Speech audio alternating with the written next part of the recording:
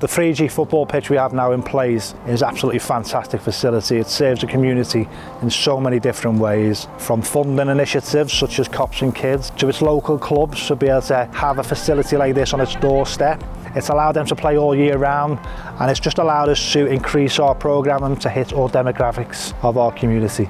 This facility is a hub, it's an asset in this local area, you know, especially the new football pitch. So without the Football Foundation money, I don't think we would have had the success we've had. It's been massive. We get 40 children every Monday night after school. They come religiously.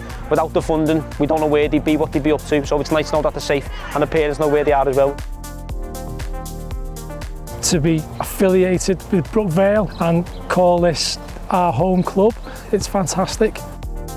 If you were going in for a slide tackle, you'd always hurt yourself. Yeah. But now you can play properly, and if you fall over, there's not a scratch on you. Also, you can play in it all weather, like autumn, winter, summer, spring. What difference has it made? You know, you've got hundreds of kids, literally.